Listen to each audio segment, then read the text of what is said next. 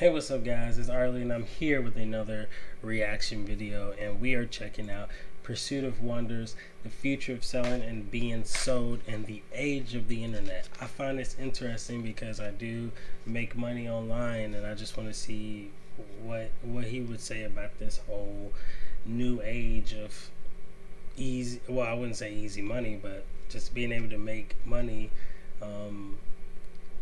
so easily now in terms of being an entrepreneur. I wouldn't say it's easy money, but you can now make money very fast if you work pretty hard and if you accept entrepreneurship. So it's crazy. It's fair to say that being sold to is, for the most part, annoying. Modern sales and advertising is akin to that of a pestering child, constantly following us around and trying to get us to do things for it.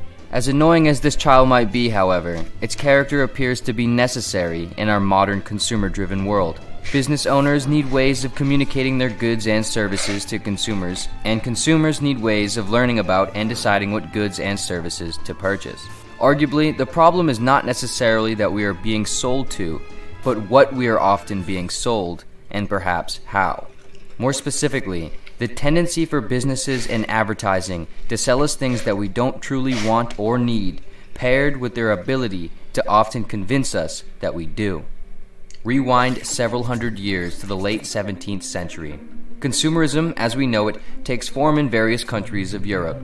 During and following this time, a shifting in economic behaviors would begin to unfold, where individuals would no longer buy and sell items strictly around immediate needs, like food, simple clothing items, tools, bowls and cups, and so on, but rather goods that were focused around the desire for luxury or additional less necessary comforts. Things like tobacco, tea, fashionable clothing, fancy wigs, crafted furniture, high-end silverware, and so on. Fast forward to the 19th century. As a result of increasing consumer markets, advertising is developed more formally and utilized as a major economic force. Generally, during this time, advertising would provide consumers with basic information about a product or service in order to attend to the consumer's better judgments of Maslow beautifully summarized better ad. I gotta read things. that. In other words, as a result of increasing major economic force. Generally, during this time, This Coca-Cola ad says, whenever you're hot, tired, or thirsty, work, play, or whether hot brain, tired, or body weary, parched, dry, or just plain thirsty, think of and drink Coca-Cola. It is delightfully cooling and refreshing, relieves fatigue of the body, brain, nerves, quenches the thirst, not just wet and sweet, but vigorously satisfying. They used to put cocaine in their Coke. advertising would provide consumers with basic information about a product or service in order to attend to the consumer's better judgments of rational decision-making. Fast forward another 100 years or so to the 20th century. Specifically, in America, advertising would begin to study and use methods of human psychology. With this, advertising would no longer be driven by the features or information of a product, but more by the feelings, narratives, and ideals that could be created and associated with the product. In other words, a soda advertisement would no longer sell soda, but the ideal of happiness. An alcohol ad wouldn't sell alcohol, but the ideal of charisma or fun. A car ad wouldn't sell a car, but the ideal of social status, and so on. Ever since, this strategy has remained mostly the standard for all of modern marketing. Renowned American linguist, philosopher, and cognitive scientist Noam Chomsky has been a longtime researcher and critic of the role of modern consumerism and advertising. One specifically notable idea, and the one that we will primarily be focusing on here, is his view that in the modern world, rather than assisting in higher, more complex needs, most businesses and advertising work to create and perpetuate useless and frivolous needs. For Chomsky, commerce focuses almost exclusively on the trivial and superficial, things like vanity, pleasure, indulgence, self-distraction, and so on. In this, more useless and frivolous needs. For Chomsky, commerce focuses almost exclusively on the trivial and superficial, things like vanity, pleasure, indulgence, self-distraction, and so on. Dang, he just described it. Commerce focuses almost Hear what he just said. exclusively on the trivial and superficial. Things like vanity, pleasure, indulgence, self-distraction, and so on. In this, more genuine and higher-level human needs like good mental and physical health, creative expression, a sense of community, and opportunity for self-realization are neglected. For a better understanding of this concept, it is helpful to reference the distinguished Russian psychologist Abraham Maslow and his research and theory on the nature of human needs. Maslow beautifully summarized his theory on the spectrum of human needs with a simple visual diagram of a pyramid, popularly known as Maslow's hierarchy of needs. Within this diagram, there are 5 levels. Starting from the bottom, at a physiological level, we require obvious things like food and water. Moving up to the next level, we need safety and security. However, beyond these 2 levels, Maslow suggested that we would begin to enter into higher and more psychological levels of needs. First, a sense of belongingness and social connection, then a sense of esteem or respect, and finally, at the top of it all, a term that Maslow coined as self-actualization. In other terms, this essentially describes the fulfillment of oneself and their full potential of skills and abilities. This idea, along with the diagram as a whole, coincides rather succinctly with the suggestions of Chomsky. Like Maslow, Chomsky suggests that we require things that attend to the full hierarchy of our needs, the top being a sense of creative self-fulfillment. However, the problem for both Maslow and Chomsky is found in the fact that most businesses and products neglect the higher levels of human needs and focus far more on our unconscious base layers. Because people, I think, want dignity and a sense of self-worth and a sense of creating and doing something important. That's what we are. And I think it's taken huge efforts, enormous efforts. A huge part of the economy is devoted to trying to drive these things out of people's heads, to make you think that all you want is more commodities. So you should go shopping instead of reading. Principally, this makes perfect sense, as it is far easier and more accessible to attend to the more unconscious and evocable desires, and thus more profitable. However, easy does not mean helpful or right. For Noam, Maslow, and many others, the consequence of neglecting the higher levels of human needs results in a void of happiness, value, and purpose for all involved. An optimism supposed by the likes of many great thinkers is that capitalism can, with proper time and effort, move up into the higher layers of human needs on a mass scale, sustaining the value that consumerism has on a society, while not solely focusing on the sale of trivial and superficial things. In a new age of an internet and attention-based economy, we perhaps have the access and potential to satisfy this goal unlike ever before. With worldwide, real-time social communication, sharing, and perspective, we can understand genuine value and see through contrived value far more easily. With the internet, the ability to sell or distribute directly to the consumer is open to essentially anyone and everyone. In theory, this now means that the individual can more easily sell, create, and share things that perhaps wouldn't otherwise be successful at a corporate or mass retail level, but own the complete process and margin of a product's profit, and thus, even at a smaller scale, still make a good living. When utilized, this allows creators of products, services, and artistic projects to maintain creative control and subsequently provide a more self-honest reflection of value to consumers. Moreover, Chomsky suggests that engaging in creative work under one's own volition is an imperative and fundamental part of our nature. One's work is sort of the core of one. I agree. I think this whole video shows you how bad internet consumption can be. Holy crap.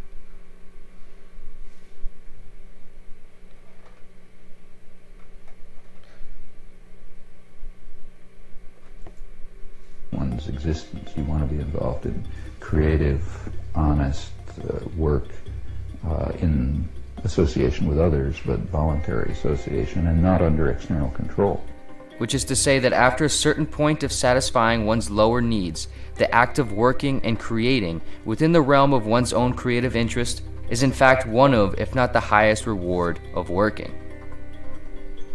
When you have an opportunity to do creative work under your own control, with especially if it has some social purpose and so on, it's the best thing to do. It's a lot better than lying on a couch and watching a boring television program.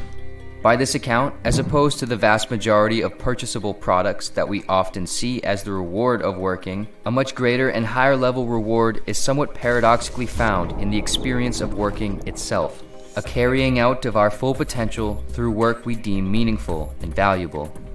Again, as a result of the internet, this is arguably available now more than any other time in recent history. There are very clear signs of this shift towards more meaningful and higher level direct-to-consumer business and creative independence taking place right now. For example, the use of social media platforms to share education, art, and meaningful entertainment from individual creators. Apps and websites that are greatly helpful in dealing with mental health, physical health, self-education, and skill development that would perhaps otherwise not be very accessible or lucrative. There are individuals making and distributing films, shows, literature, music, and so on, entirely independent and direct to an audience with no corporate influence that might otherwise strip the creative project of all its nuance in order to appeal to the widest possible audience. The internet, of course, also has the potential to be used in the opposite capacity. That's true. So the internet has created a lot of independence, not only creative, but even monetary independence. Think about it, before social media, before YouTube, before Instagram, before Vine, before all these social media platforms, before we had to kind of rely on maybe going to a job or going to school or maybe being lucky to create a big business like Walmart, but not everyone's going to do that. What the internet has done is opened up the possibility of being able to be not only independent and creatively independent, but also being able to have more money than, I know it's created a lot more millionaires and families that otherwise wouldn't have been millionaires if it wasn't for the internet. Things have definitely changed. Think about it. The internet was not developed and released to the public. Amazon probably wouldn't exist. E-commerce wouldn't be as big. It's crazy, man. I think people take the internet for granted, for sure. Selling more of the same to more people through easier and more intrusively manipulative advertising. There are huge groups of people, information, and markets around this endeavor of using internet platforms and methods to exploit the lower levels of our desires more easily and more lucratively. Like any cultural phenomenon, the internet has the ability to compound the good and the bad within our nature. Regardless of who we are, as individuals either selling or being sold to, perhaps we don't need more of the same. Perhaps we don't need to use the internet to sell cheap products in more clever ways. And perhaps we don't need to figure out how to exploit social medias to persist the same cycle of cat and mouse between business and consumer. Rather, we far more likely need a shifting of focus towards creating things that are perhaps hard to make but more meaningful to sell and buy. There is certainly a difficult amount of self-honesty and introspection required in figuring out where the line is truly drawn in terms of what we want in this life and how much. Furthermore, there is a certain amount of respectable discipline also required in holding ourselves accountable to it. However, in this pursuit, there is great dignity, meaning, and character to be found and sustained. There is great opportunity to make room for our higher selves.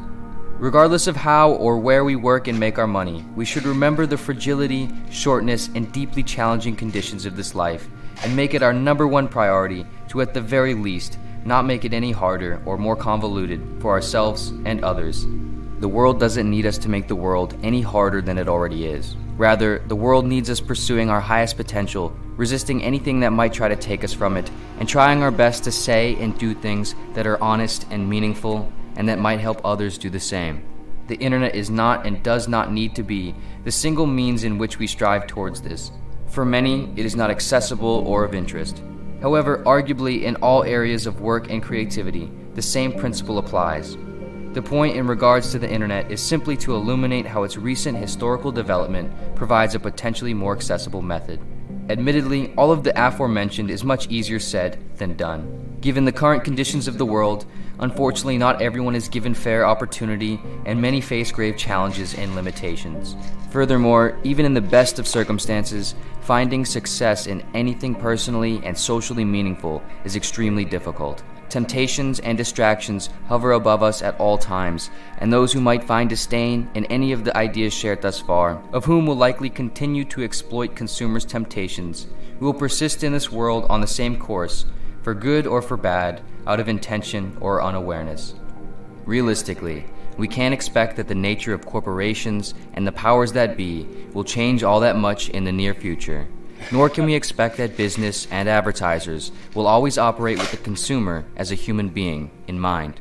However, we can recognize this truth and try to consume with a corresponding skepticism while also working our hardest to find and share our highest self in spite of it all. Regardless of how hard or far off, all worthwhile goals and ideas reside in the realm of grave challenge, just far enough out of reach to seem unlikely, but just close enough to be possible. At the risk of overly ambitious optimism, perhaps if properly leveraged by time, culture, and the internet, there's a future where this can be a little bit easier. A future where the things we are sold are a little bit more helpful, the way we are sold them a little less annoying, and life in general is a little bit better.